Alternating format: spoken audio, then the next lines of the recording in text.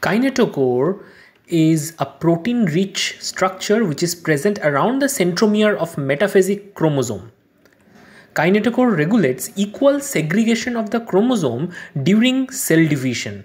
So this is how a proper and a defective segregation look like. And kinetochore ensures that the segregation is proper because it attaches and attracts a microtubule. All the information about the structure of kinetochore was obtained from electron microscopy studies. So let us look at the kinetochore structure in bit more details. So there are three zones in kinetochore: inner kinetochore, the outer kinetochore, and the outer fibrous layer. Fibrous layer is really important to attract microtubules.